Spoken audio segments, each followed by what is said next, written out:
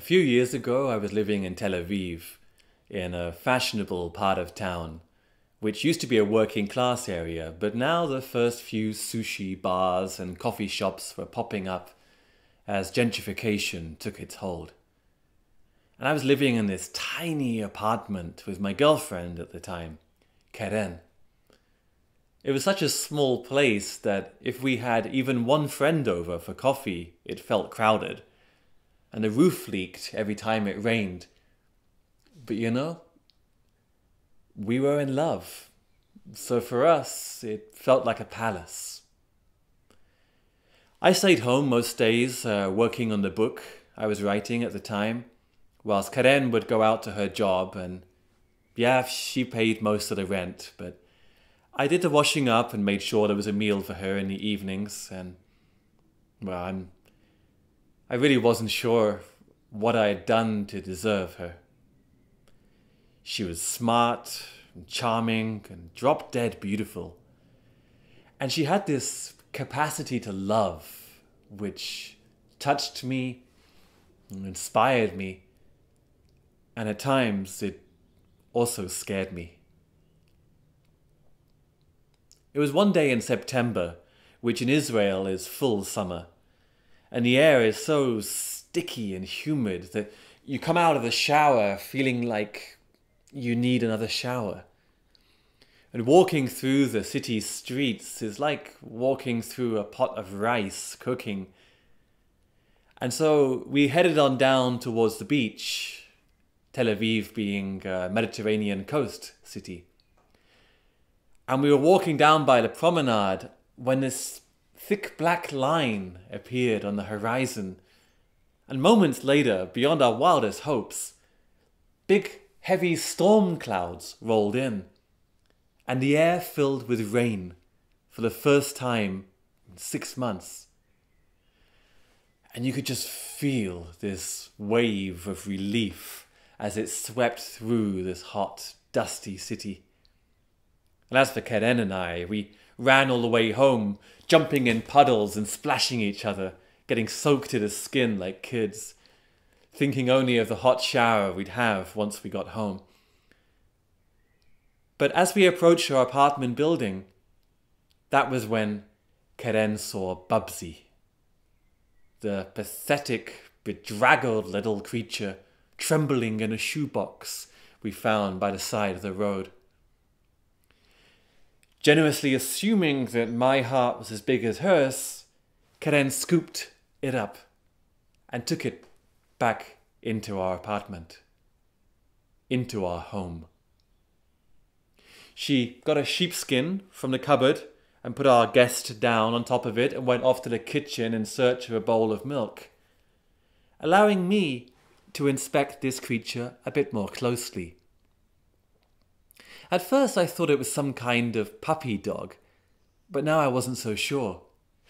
It was so hairy, these thick black hairs covering it on all sides. It was hard to actually make out any kind of features beyond this irritating, shiny black nose and these two eyes, two beady little eyes staring out from behind this mass of hairs. "You don't mind, do you, Tommy?" Karen asked me as she came back from the kitchen, reading the doubt on my face. I said, "You know, what can it hurt for a night or two?" Well, that evening, as we unfolded our sofa bed into our full bed, our living room as our bedroom too, we'd just turned off the lights and we began to hug each other in the dark when we heard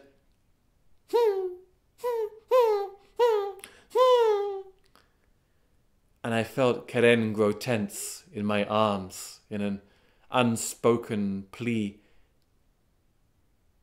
"Yeah, okay, just for one night." And she kissed me on the cheek and went off to bring Bubsy into our bed. Karen claimed she couldn't smell anything, but no matter which way I turned, it felt that this musty, unwashed smell of beast floated up into my nostrils. And what was worse, I had the distinct impression she was staring at me. And when I finally turned on the bedside lamp, sure enough, there she was, those little beady eyes staring out triumphantly between Karen's arms. And I made a face back at her, but Bubsy just stared right back at me. Finally, I grabbed a blanket. I went to sleep on the kitchen floor. The next morning, instead of being awoken with a kiss and a hug, I was given a handwritten list of instructions on how to take care of Bubsy during the day. Karen gathered her things, opened the door, and went off to work. I stood up, my back hurting from sleeping on the kitchen floor all night, and I walked through to the living room to see that not only had Karen not folded away the sofa bed, but Bubsy was lying in the middle of it. I didn't know if it was some trick of the light, but she seemed at least twice as big as the night before. And I stepped forwards to pull the sheet out from under her when a flash of white teeth convinced me, for the first time, I might not be entirely safe in my own home. Instead, I took my camera phone and my laptop, and I took a photograph of Bubsy. And I went out to the balcony and got online and tried to work out exactly what kind of creature she might be. I ran Google image searches for bobcats, wolverines, Tasmanian devils, without asking myself how one of those might have got to Israel, and found nothing that really matched. And so finally I posted a photo on a question and answer site. And then I started to work on my book, but feeling sleepy, not having had much rest the night before, and it was another hot day. After a couple of hours, I just kind of passed out on the table. And I awoke only to the sound of dishes clattering in the kitchen. And I walked back through with my laptop and said, "Hey babe, you know, I was trying to find out exactly what kind of creature Bubsy is." My words ran dry when I saw Karen's look of silent fury. "Really? So that's what kept you so busy all day? Too busy, it seems, to prepare anything for us to eat or even give any food or water to Bubsy? The poor thing must be starving. You know, it must be nice to think about yourself all day long. So that's what I've done tonight. I've made dinner for me and Bubsy, and you can try the pizzeria around the corner. If you have any money, if you ever plan on finishing that book of yours." It'll come as no surprise to find out I slept on the kitchen floor that night too. And in fact, each of the following nights. And Karen was an Israeli. I was used to her outbursts of anger, but then some hours later, she'd normally give me a shy smile and, you know, we'd jump into each other's arms and make up.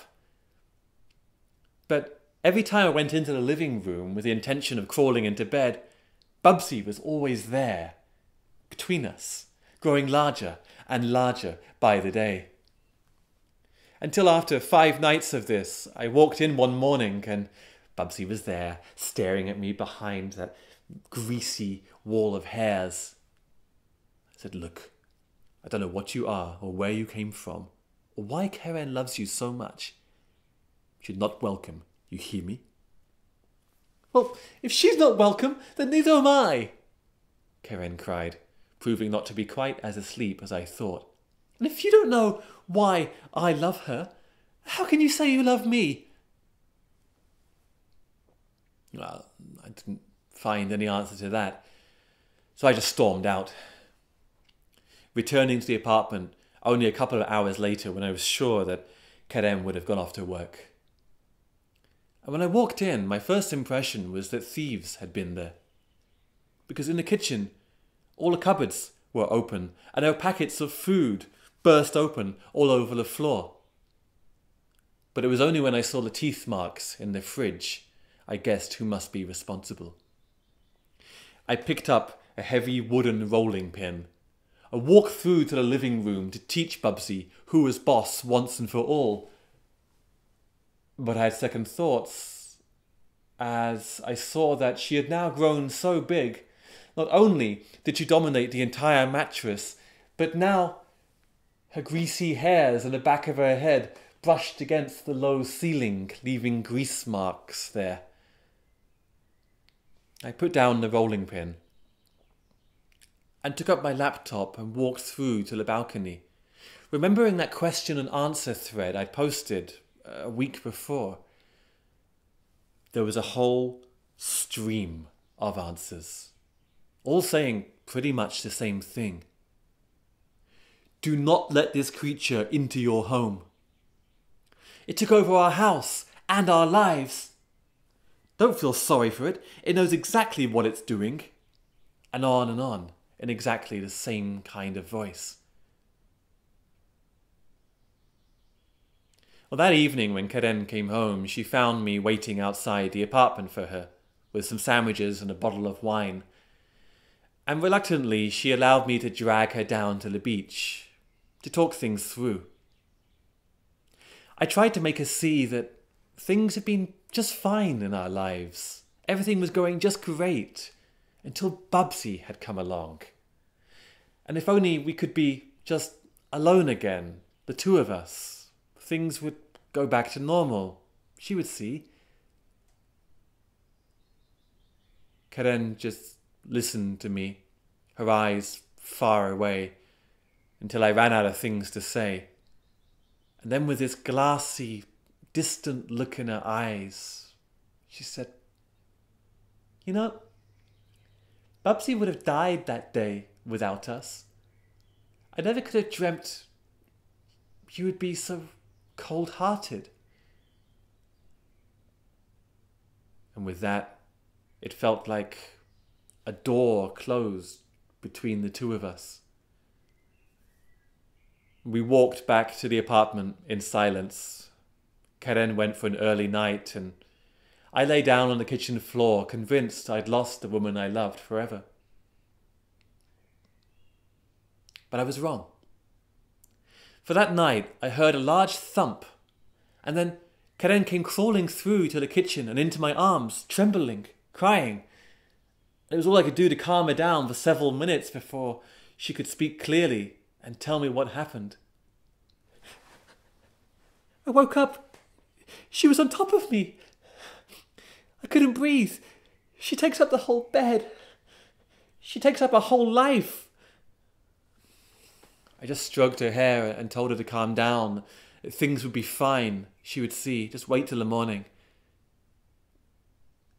And the next morning we walked through to the living room hand in hand and saw Bubsy there, larger than ever, dominating the entire room. The whole apartment stank of her. And Karen started to move forwards, but I pulled her back. I said, "No, she feeds on that."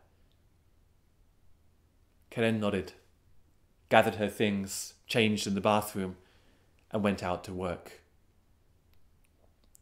We slept together on the kitchen floor every night after that, and though there were a few times that I caught Karen getting up in the middle of the night, she claimed she was only going to the bathroom. But eventually, day by day, Bubsy began to shrink in size, until after a week had passed, she was once again that pathetic little creature that Karen had found shivering in a shoebox in the rain. I offered to take her out myself, but Karen insisted it was something that she had to do. She scooped Bubsy up in the shoebox and walked slowly out of the apartment. And she was gone for an hour, and I began to fear that she'd given in again, when I heard the key in the lock and Karen walked in, looking for all the world like a lost little stray creature herself.